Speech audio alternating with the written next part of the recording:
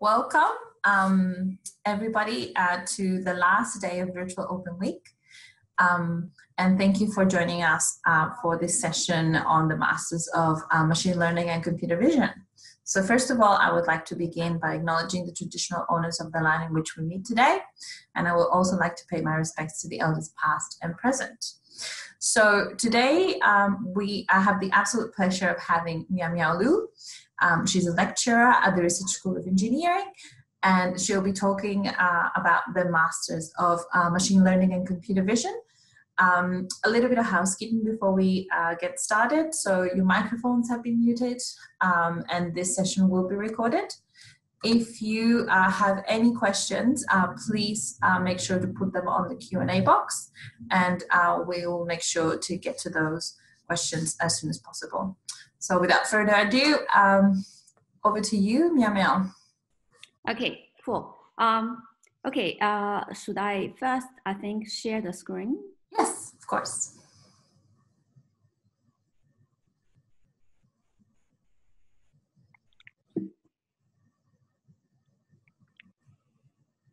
So, okay, hello everyone. Welcome to today's session. I'm Miaomiao. I'm from Computer Vision and Robotics Group in CECS. Today I'm going to introduce our Master of Machine Learning and Computer Vision program at NU. It's a new program created in 2019, and it is 1.5 years old now. So before I introduce our program, I would like to actually have a brief introduction to machine learning and computer vision. I understand the diverse background of the audience. So what is computer vision?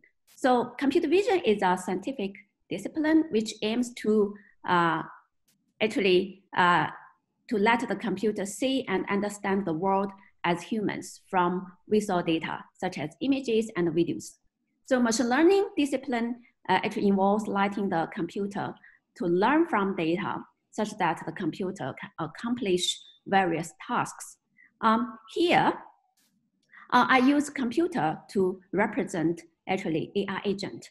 The goal of computer vision and machine learning is to actually let the computer to develop algorithms to make sure that the computer can see the world and understand the world as our humans. So this is an example of our actually computer vision machine learning techniques used for the autonomous driving car. This car automatically drive on the road. It uses cameras and other sensors such as LiDAR to collect videos and also depth information. When it comes to a section, so the autonomous agent, the AI agent, use the data and use our machine learning and computer vision algorithms to understand what is happening around this autonomous car. For example, try to recognize, detect what where other cars are, and also understand the traffic light. So use the information he has learned or has just captured to make the decision. For example, turn left or go straight. So this car actually is like humans that it could travel in the city many hours, remember the road, and also, for example, learn from the experience to make decisions. So this is one application of the MLCV program. It has several other applications, for example, called virtual reality. So our MLCV techniques could be used for entertainment and also for other professionals such as designer. It could also be, it has been widely used in social media. For example, usually our users use our phone to take photos. So our phone could automatically detect the face regions and focus on the face regions, okay? And also our MLs, this all actually depend using the machine learning and computer vision techniques. After the user, for example, the customer, upload the photo to some social media, for example, Facebook, and the algorithm could automatically detect the face, recognize the face and tag the face with different identities. Another application is autonomous system. For example, it could be used for autonomous car and also for these drones. So MLCV algorithms could allow these AI agents to automatically navigate in the environment to do several tasks such as delivering groceries, things like that. MLCV techniques also have been used for medical imaging, especially in this pandemic period. We could use computer vision and machine learning techniques to, for example, to detect tumor or segment the tumor to help the doctor to make the decisions. So machine learning and computer vision become even closer in recent days because a large amount of data are available. Well, we call this two disciplines weak AI area is a sub area for the broad AI discipline. So for this slide, I would like to advertise and try to convince you why you need to study machine learning and computer vision with us in ANU. So ANU has the best reputation for artificial intelligence, machine learning, and computer vision in Australia, and is among the top universities in the world in these fields. And more specifically, ANU is the only university in Australia that has been rated at ARC-ERA level 5 3 times in a row in the research field of image processing and artificial intelligence. Actually, this field, it also covers our computer vision and machine learning. So ARC-ERA is an indicator that to show that we have really high level of research and education, and is the only university that has rated level 5 for so many years. So we also team up with researchers from computer vision and the machine learning group in CSIRO's Data City 1. So CSIRO is Australia's science and technology center. So from this slide, I'm going to introduce some details about our machine learning, Master of Machine Learning and Computer Vision program. So in order to start, probably students are expected to first click this link, and you will be directed to this page. So this page called Master of Machine Learning and Computer Vision program page. It has an overview. So it introduces the general background of our college and our program, the strengths of our program, and also the admission criteria, such as GPA criteria, cognitive discipline, and also study, which means the courses you are expected to study under this program. So here I would actually would emphasize a few things about admission. Students with a bachelor degree from a cognitive discipline with a GPA of 5/7, or the student with a bachelor degree from a cognitive discipline with a GPA of 4/7 and a minimum of 3 years relevant work experience are encouraged to apply with us. So cognitive discipline, you can find details about this cognitive discipline on the webpage. For example, it could be computer science, engineering, mathematics, physics, technology. So we have several more concrete definition about this cognitive discipline. We also evaluate case by case and to decide whether your application falls in the cognitive discipline, along with our cognitive discipline or not. So students with an Australian bachelor degree can typically receive up to 24 units of credit. And students with an ANU computing or engineering degree or a similar degree at another Australian university will typically receive 24 up to 48 units of credits. The maximum of credits a student can receive is 48 units.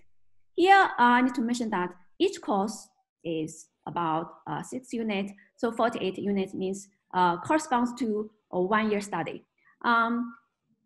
So based on this information, I could summarize like this. So students who has done the undergraduate study in Australia or with our ANU could finish the degree in less than 2 years.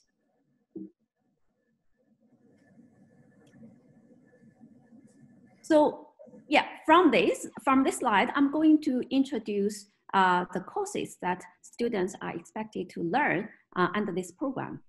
When we design this course, we actually somehow divide these courses into 4 different levels. We call it level 1 courses. First, students are expected to accomplish this level 1 courses at the beginning of their study. So this is called foundation courses. It's compulsory, and it's mainly about, 2 courses about programming and communication. So we hope that after students finish the study, they can have basic programming knowledge and communication for the following courses. So the level 2 type of courses are actually called program core course. These 4 courses are compulsory. Students are expected to learn introduction to machine learning, statistical machine learning, computer vision, and advanced topics in computer vision. From these 4 courses, students will learn basic knowledge about computer vision, machine learning, and also the most state-of-art techniques in these 2 fields. For level 3 courses, students are expected to learn some advanced techniques. For example, from document analysis course, students will learn about natural language processing, and also students can learn robotics, logic, artificial intelligence, and advanced topics in artificial intelligence. And also deep learning from these advanced topics in mechatronics. The level 4 type of course is to make sure that students have the ability to do independent project or industry internship. Students are expected to finish a minimum of 12 units on a research project or an industry internship. Also, students can choose to extend their capstone project or internship up to 24 units. 24 units means half year. It means students can actually work on the project or the internship for half a year without doing any other courses. Elective courses is like optional, but students should actually finish up to 24 units across the ANU, which means there's no restriction on the courses selected and this 24 units. You can use these 24 units to enroll in some courses in the level 3 courses or any other courses in different college or under different discipline. Our program is trying to build the students' criteria in the field of machine learning and computer vision. We noticed that we have several graduates starting their career in robotics companies or some AI companies in Australia and China or US. It's also a potential pathway for your PhD study. I have seen several students started their PhD study with us or other universities in Australia this year. So for more information, you are welcome to visit this webpage or send emails to our colleagues in the student service in CECS.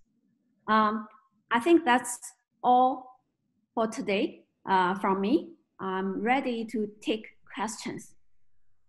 I might have some questions if I'll get started on them. Yeah.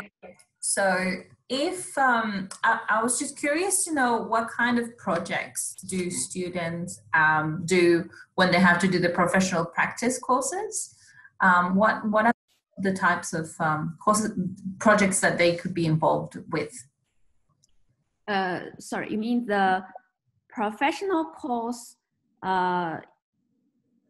The professional research projects, or is the first year?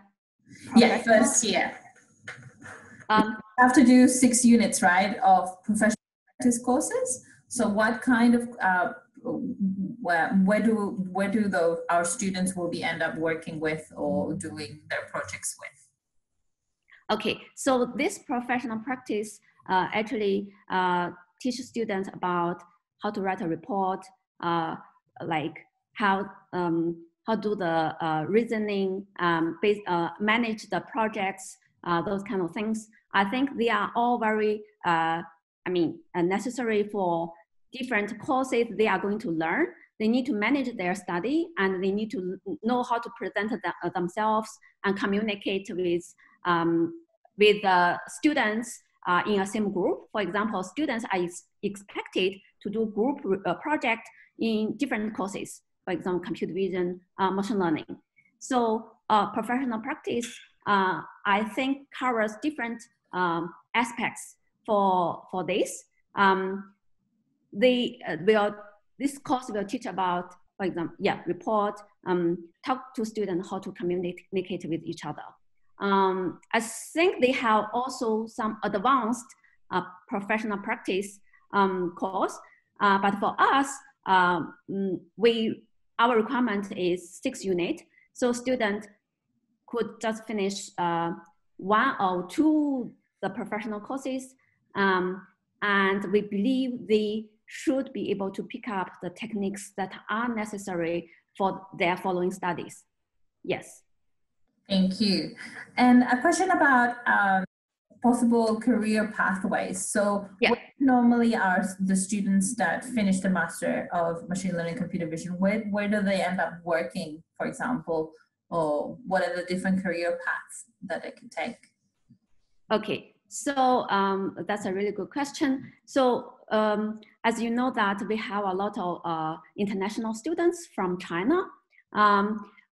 From my understanding is quite a few students finished their study and they went back to China. They start their career in robotics startup company and also with big tech companies such as Tencent and Baidu, so Alibaba. So this type of companies focus on, for example, like autonomous car. So this is one type of job, and also like warehouse robots. So as far as I know, my student actually start her career as an engineer in the robotics company, try to use the knowledge she has learned in robotics and computer vision, also machine learning courses, to design algorithm for the robot to navigate freely in the warehouse. So he told me that actually is also a learning process for her. He would like to more like bridge the gap between like the theoretical and also the practical parts in her job. I think she is very happy with her current position. And also we have a few students that start get offers from Australia companies. I think that company is for in Sydney. That company is for like sensors, for example, cameras. They would like to build this 360 view camera. So it requires a knowledge of computer vision. Students work, also as an engineer, actually try to like build products with team, to deliver the software and also testing with a customer, because it's a small company. I think I understand they would like to get experience in different step for that like a product delivery process. Yes. So another question. So you mentioned that the ARC Center of Excellence in Robotic Vision. So how many students do get involved in that center, or what is the collaboration? How does the collaboration work? Okay, so for the center, we usually have summer school. So it usually happens at February in our Kyola that campus. Yes. So students usually register in that summer school, attend the talks, talk to, for example, renowned researchers worldwide in computer vision, robotics, and also machine learning area. So the experience is will result, for example, candidate students to build a connection for their future, working or PhD application. Yes, so, and also in our NU node, like our colleagues are affiliated with the center, so a chief investigator and I'm the associate investigator. We usually, for example, supervise students, so set up the research projects. Students have the opportunity to join in different, for example, talks, reading groups, and also we have the opportunity for students to collaborate and with the different nodes for different research and different research projects. I think students have the opportunity to talk to different people like within the center, in the university within the center, because the center is across, has QUT, Adelaide, University of Adelaide, Monash University, and also us. So there are a lot of ongoing collaboration between different nodes and also research projects.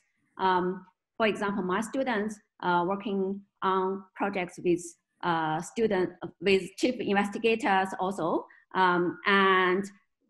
yeah, it's an opportunity to talk to different people working on projects. Yes, it's a nice community then. Yeah, within the different groups that they're working. I've heard about the summer school, and it looks like a really exciting opportunity for students to meet some of the like-minded people who are interested in the same area, and they can just collaborate together, which sounds really exciting.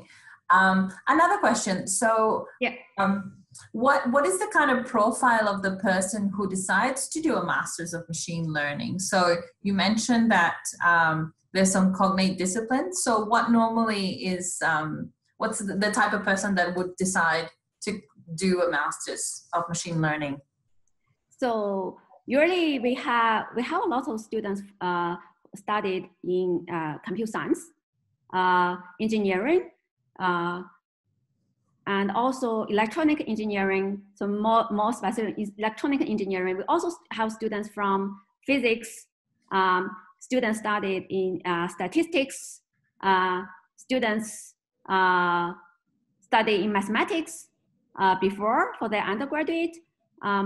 So yeah, we have different, students with diverse background.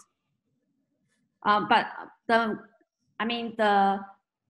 essential criteria for us on the students is students should have certain knowledge of mathematics, such as linear algebra, and also programming skills. If they don't have that strong skill, they could, for example, pick it up like when they just start their program. Using for example, the programming courses Yes, basically, yeah, we have students with engineering and computing background. Perfect. We have another question. So does the Bachelor of Applied Data Analytics meet the cognitive discipline requirement to do the Masters of Machine Learning? So if you, for example, decide it's a pathway, is it a good pathway to get into the Masters? So you mean Bachelor of Data Analytics with NAU? Or? Yeah. Yes, I checked. Analytics. Yes, I checked their, I mean, the courses and the program. I think it's aligned nicely with our program. Possibly, I mean, students will focus on the machine learning side. They probably need to pick up for example, they should have the linear algebra and some requirement for robotics, those type of knowledge. But based on my, I mean, yes, I get the inquiry from colleagues before, and I checked the program. I think, yes, it's aligned very well. Yeah. Perfect. We received another question. Greetings. I'm an international student, got admitted for the Masters of Machine Learning and Computer Vision in February 2021. Is it going to be delivered on campus or online? This is a really good question. I think the university haven't made their own decision yet. So I think if we offer the courses in campus, it means that students are allowed to come back to Australia. If they can't, so I think there should be the solutions to that. I think students should not worry that much. Yeah. So how has been the delivery mode for this year, for example, as a reference? Has it all been online? Okay. For me, so I taught computer vision course last semester. So it means semester 1, 2020. So at the beginning, before the pandemic, everything is in campus.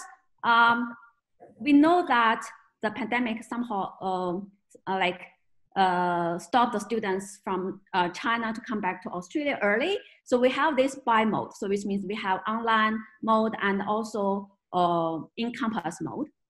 We have tutors and also to take care of the students overseas. So for the first semester is designed for both modes, I would say. And for the second semester, it's totally online.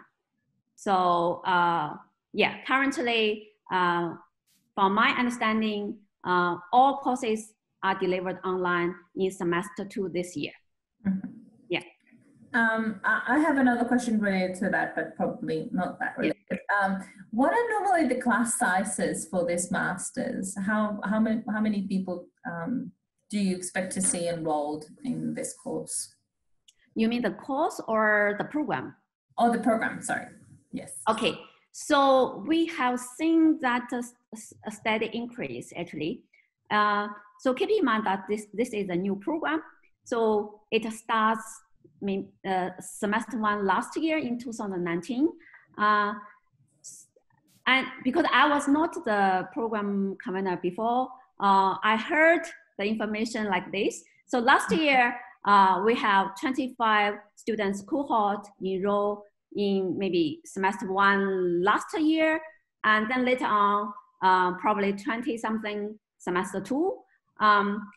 We have 40, around 40 students in semester 2 this year, and 45 students in semester 2, 40 students semester 1 this year, and 42 students enroll in our program from semester 2, beginning of semester 2. So we have this steady increase in numbers.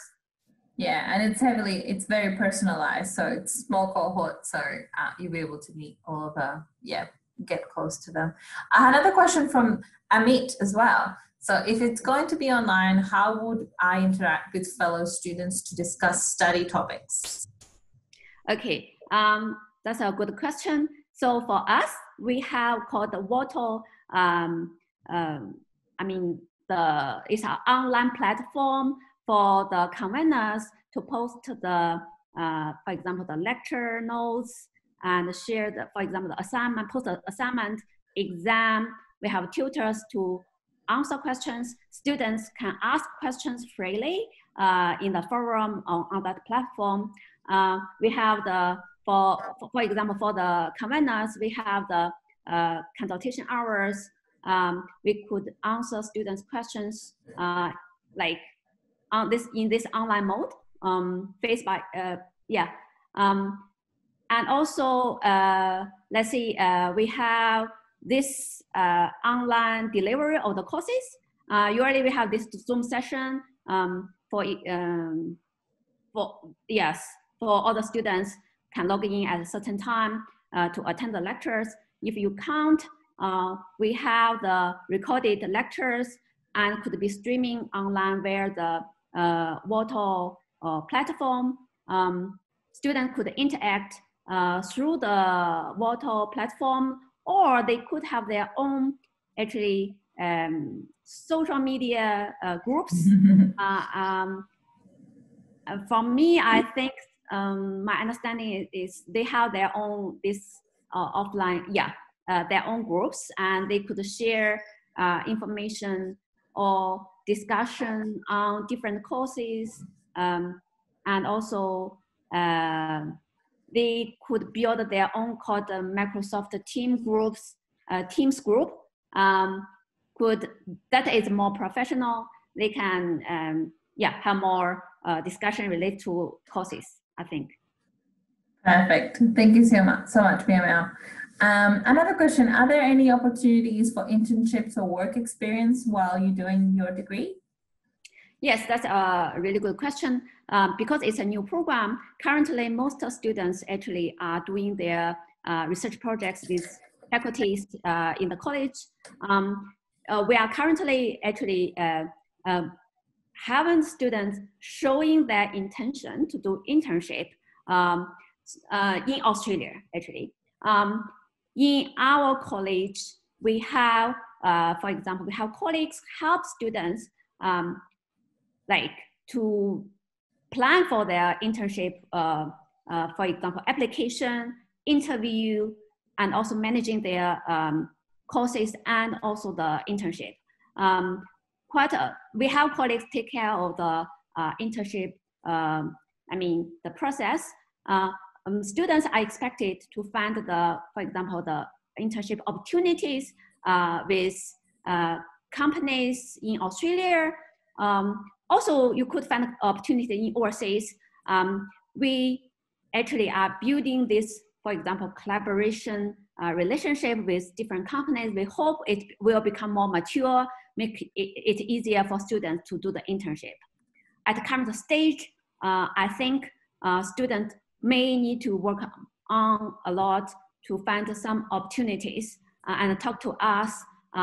We would like to guarantee that students could be treated fairly and also make sure that the opportunity is good enough for their career.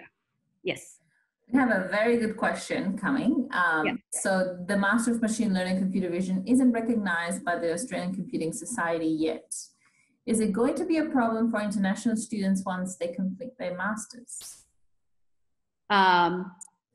Sorry, so you mean it's not? It's not accredited by ACS. Not yet. Yeah, not yet. So would that be an issue for international students?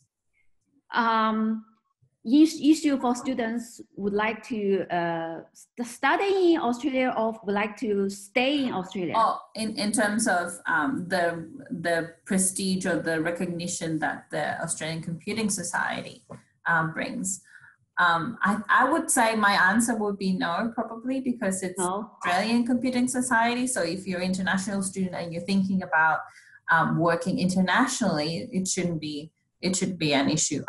In terms of finding jobs, so would that be an issue? I don't think so. But what has been your experience, Miaomiao, for you? Okay, because the program is quite young, and as I said, the number, even though the number is increased, now most of students actually come back to their hometown city, for example, hometown country, sorry, because there are a lot of opportunities there than Canberra or Australia-wise, I would say. For example, we haven't had such issues related to this. I mean, finding difficulty in finding job due to this called accreditation. Accreditation, yes. Yeah. I haven't observed that because we don't have enough samples to show the status, to draw the conclusion. Yes. I think, I cannot provide more useful information than, I have a question in regards to exciting projects. So what are one of the, would you be able to name, so for example, an exciting project that a student has been done while doing the Masters of Machine Learning and Computer Vision? What has been some of the applications or some deliverables? Well, there are a lot of projects, I think. If you want me to name one or two exciting, I think most of them are all quite exciting because it's offered by like all our colleagues range from a theoretical perspective, theoretical projects or practical projects. For example, for me, I offer students projects called solar energy forecasting using video data. So that is try to use the data captured by a camera of the sky to predict how much solar energy will be produced in the coming maybe 10, 20 minutes or even long, maybe probably a few hours. I'm also working on, for example, different type of research projects such as understanding human pose and also 3D shape. I have some student from MLCV working with me and also my PhD student on the called 3D human motion prediction to predict or forecast what will happen in maybe 1 minute or even longer about for example, the pose and the behavior activity of the human. And we have, for example, other colleagues offer projects on called human recognition and detection, not only human objects recognition, detection, recognize objects in the scene, and also building some demo on, for example, translating the sign language into gestures to help, vision impaired people. I think there are a lot of interesting projects with us and also with our colleagues in Data 61 Saro, because for the colleagues in Data 61, they have really a lot of industry-based projects. So the students can join the projects and focus on one part to contribute to the practical, products, I think. Mm-hmm. Yeah, and I think I've noticed also that a lot of the research that's been done within the masters is very interdisciplinary. So as you were saying, like language, for example, so it's not just working with computer scientists, it's also working with linguists, for example, to understand how language works and automation, and so it's all very exciting research that comes out with the masters. So also, are there any chances for students, for example, to move into PhD, for example, if they wanted to, with the masters? Yes. So we encourage students to apply for PhD with us if they have really high academic achievement, and also they are really interested in doing research. I think, for example, for me, I was supervising like 2 MLCV students on their final year project. One of them is interested in doing a PhD with me, and we'll go through this like scholarship ranking process for the coming round in in September. And because he has really high GPA, we hope that he could get the support from the college and continue his study with me. I also noted that other students have intention to apply for PhD with other universities such as University of Queensland or Monash University or University of Adelaide. Because I was asked to provide some reference for them because they had taken my course and performed very well. So they are all examples of the career of the students for our MLC students. Yeah. Oh, that's perfect. Thank you so much. And I had another question. So as part of the degree, you can also do a capstone project. So I was thinking if you can expand a little bit of on the capstone project. Capstone project is the research project. Research? Yeah, it's a research project. So students are expected to enroll in ENJN 8602 and find a supervisor. I think we are going to provide a list about the research projects offered by different colleagues in our college.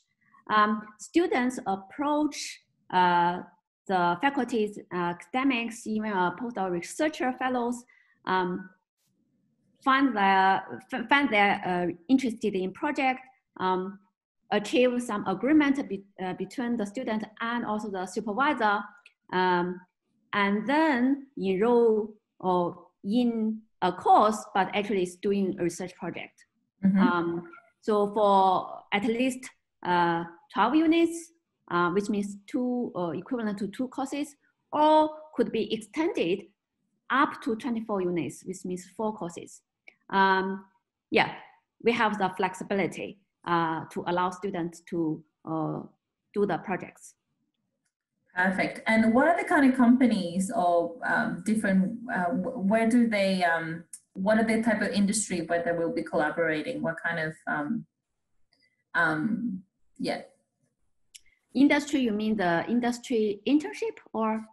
No, I mean, like, for example, like you were saying that they work with, in an internship, what kind of companies that will they be working with their internships? Are they working with different companies, or are they working with universities? Who are they working with? Okay, they could work with, for example, CSIRO. So CSIRO's Data City One. So it's a research and industry organization. So they offer a lot of research, a lot of projects. Mm-hmm. So first, if they get paid, so we call it internship. So and also students could also do the internship with companies such as Sing Machine or Google or Amazon. I think there are a few companies in Australia, or with some startup companies. For example, some robotics startup in Queensland, in Brisbane, I think. So I guess there are various opportunities.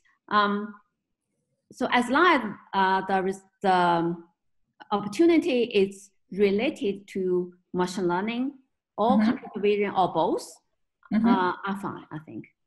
Oh, that's great.